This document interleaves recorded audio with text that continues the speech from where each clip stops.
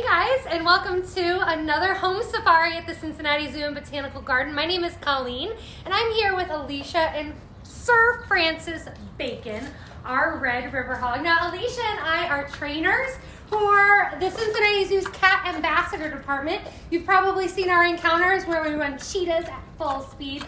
Pretty awesome stuff, but what people don't realize about the Cat Ambassador Department, we have some non-cats. Sir Francis Bacon is one of those. Now, as I mentioned, he's a Red River Hog, which is a species of pig that's found in the rainforests of Africa. So unlike the warthog, which we're really familiar with from things like the Lion King, this animal isn't going to be living in the savannas with lions and cheetahs. They're going to more so be in the jungles or rainforests of Africa, where you see animals like elephants and gorillas.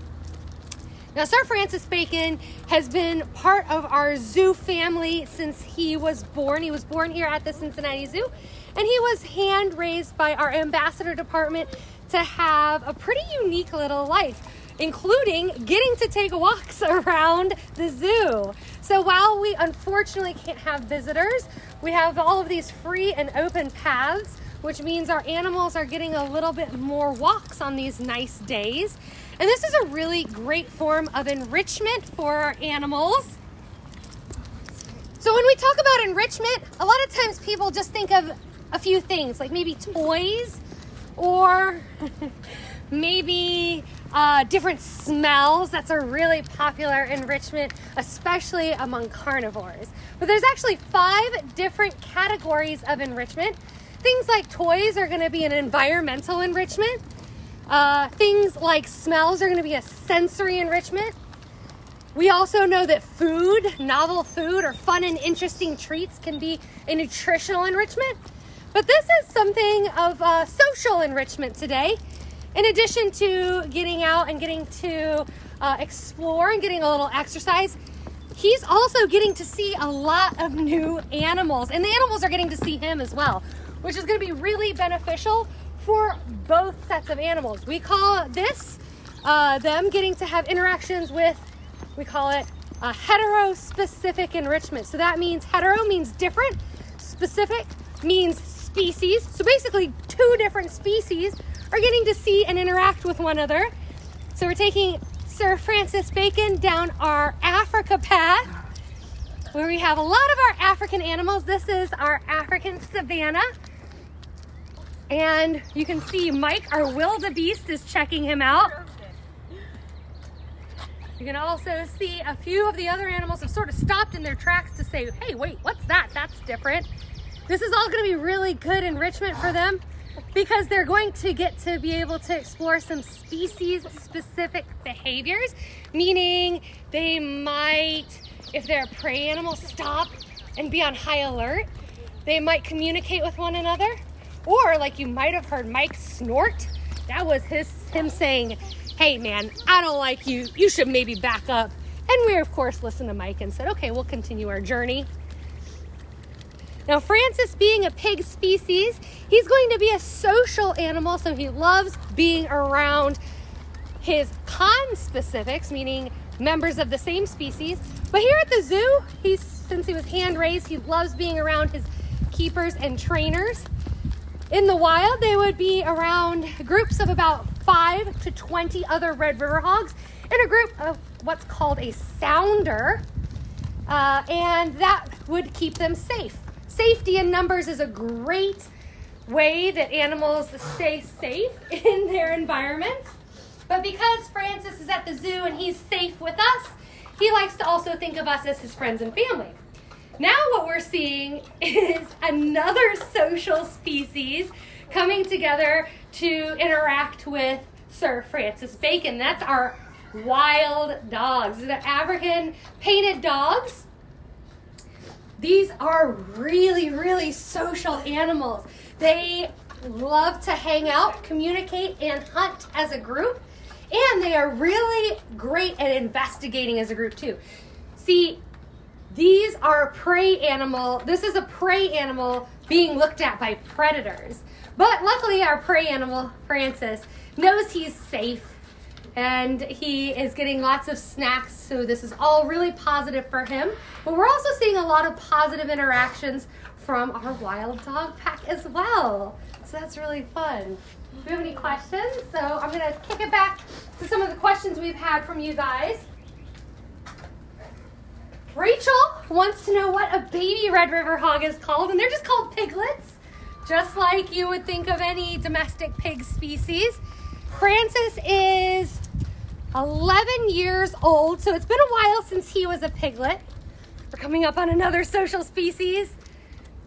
These meerkats love coming together to investigate what Sir Francis Bacon is. I'm sure they're doing a lot of communicating amongst their group to try to see if this is safe to be around them. A big part of what meerkats do as a group is make sure that their group stays safe by investigating new things. All right, let's see another question. Ooh, Oliver wants to know what those things on Sir Francis Bacon's ears are. Those are his ear tassels. See if we can get a big close-up of his ear tassels. Now, they might have a few different functions, and I'm not a Red River hog. I don't know how they could best be used, but they could be used to make him look big or to be able to communicate with other animals. But something that I have seen them also be used for is a great fly swatter. Between that nice long tail and those long ear tassels, he can swat almost any spot on his back to be able to get away any pesky flies. I also got the question from Ellery that says, why are they called Red River hogs? There's not a red river in the jungles of Africa where they live. So we think that the best thing that we can come up with is that bright red color they have, which is actually a pigment on him. You'll see if I give him a pet. Come here, buddy. Oh, let's get some of his redness off on my hands. That's not just dirt, that's actually a pigment. And, pigment, get it? But what it does is it acts as like a sunscreen or an insect repellent to help keep him and his skin nice and clean and bug-free. So that's where the red part of Red River hog comes from. And then they usually have a stripe running down their back. Maybe that looks like a river. Perhaps that's sort of the best explanation of why Red River hog has come up. But that's how they get their name. So those are all really, really great questions. Another question we just got asked is Pumbaa a Red River hog? Pumbaa was a warthog, and there are some warthog species, a very, very select few that sort of have that reddish color. Most warthogs, however, are going to be gray in color. So we think that maybe Disney thought, hey, this is a much prettier pig species. We're going to use that red color instead, because who doesn't think that Francis is pretty? They're known as the prettiest in the pig family because of that bright orange or red color, and because they have those ornate or very pretty white markings, not only along their back, but also along their face as well. Now we have land pig meets water pig. We are here at the hippo exhibit. We have Fiona coming over to see what's going on. This is really great enrichment as well. I'm going to take another question as we get Fiona swimming over. Piper wants to know what the difference between a pig and a hog are. Honestly, those words are used really interchangeably, and it just depends on species. I'm going to move this.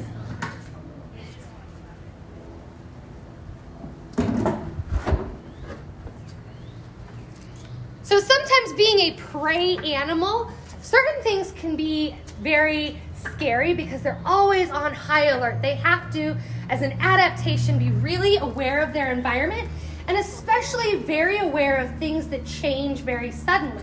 So I don't know if anybody noticed, but Sir Francis Bacon was a little nervous to come from the sunny area into the shady area of the Hippo Cove, and that's probably just because that differences are usually a warning to animals. So he's like, I prefer the sun, I don't really like change, and that's all right. So what we have here is one of the behaviors that Sir Francis Bacon knows. You see, pigs are very, very smart animals. And we can train them to do all sorts of fun things. We've learned from other home safaris that training is really useful in the care and management that we give to our animals every day. But it's also really fun to be able to teach them things that can help with our educational messaging and conservation messaging. And so that's what Francis is doing here. You see, we have this recycling bin. And then we have these blocks. These blocks in our encounter are supposed to mimic cell phones. So we're showing how easy it is to recycle your old cell phones. It's so easy that even our pig can be trained to do it. And that messaging is really important, especially to species like Sir Francis Bacon and the Red River hogs. You see, Red River hogs, gorillas, and some species of elephants are found in the rainforests of Africa. And that area is where a very important mineral is mined. That mineral is called coltan. And coltan is mined from those areas to be able to make electronics like cell phones that we use every day. Now we know that most resources are not unlimited. And so when we recycle, we keep them from being mined, which means that we keep the environments where Red River hogs, gorillas, and elephants live safe. We keep their natural habitat and natural resources intact. And we can do that just by recycling our old cell phones whenever we do an upgrade or whenever we get a screen break or something where we need to replace our cell phone. And just like with all of the training you've seen on our home safaris, you'll see that every time Francis is asked to do a behavior, he gets some of his favorite snacks. He's an herbivore, which means he eats mostly fruits and vegetables. They're actually pretty herbivorous, but they can also eat some carrion or worms or insects. So they're technically an omnivore. But his favorite snacks are things like fruits and veggies. Sweet potatoes and apple, I think, is what he's getting today. Probably really similar to the fruit salads or veggie mixes that you get at home with your dinner. Those are Francis's favorite and what he's getting as a training snack today. Nadia wants to know if he takes a bath. And that's a really good question that brings me to something that you guys can follow up on. Red River hogs aren't really known to be the best of swimmers. It's really hard for a body like that to swim unless you're like Fiona, who's specially adapted to it. But we know that they don't even swim. They just sort of bounce around in the water. So what Francis does to keep clean is they wallow. So they like to sit in shallow mud pits. And what happens is they coat themselves in mud, which is the opposite of how we get clean. But what that does is it helps to keep them cool. It helps to keep buggies off of them, like parasites or gnats or other insects. And it's really, really good for them to be able to stay clean and safe in their natural environments. So that's, I think, the home safari follow-up activity of the day, which is to have a printout of Sir Francis Bacon, make your own mud paint, and give your own version of Sir Francis Bacon a mud bath with arts and crafts, which sounds really fun. All right, Sophie wants to know how old is he and how big will he get? Sir Francis Bacon is about 11 years old, and he's as big as he'll ever get, weighing in at about 150 pounds, but he is not the biggest Red River hog. He would have sometimes male Red River hogs can get as big as 250 pounds, which is pretty big. Looks like, is that Fiona or BB? One of them's checking them out. It's a lot of fun and rich. Oh, it's Fiona and BB checking them out. Who is his favorite keeper? We had that question. I think that he likes anybody that gives him snacks, to be honest. He has 4 primary keepers here at the Cincinnati Zoo. Myself, Alicia, and our 2 co-workers, Linda and Andy, and I think he loves us all equally. At least I like to think so. But I think today Alicia's the favorite because she has the apple bits. I mean, I can't blame him. All right, well, we are going to continue our walk here. Maybe meet a few other critters. Say hi to Fiona one more time. And I want to take this opportunity before we sign off of Facebook Live to thank you guys so much for tuning in. It means so much to our zoo community for you guys to be supporting us and to be watching everything that we do with our animals. We wouldn't be able to do what we're doing with our animals if it wasn't for the support of our members and our visitors and the people that love and care about our zoo. And that goes for every day of the week, but especially during this quarantine time. So we really appreciate everybody's love and support. And especially if anybody does make donations or can make donations, that's helping our zoo community tremendously. These animals still eat every day. We still come in to care for them every day. And any donation, even if it's small, really helps in a big way to make sure that we're able to do our jobs for these animals and make sure that they're having happy and healthy lives, just like we hope all of you are at home as well. Stay safe, sane, and sanitized at home. And thank you so much for tuning in to our home safari.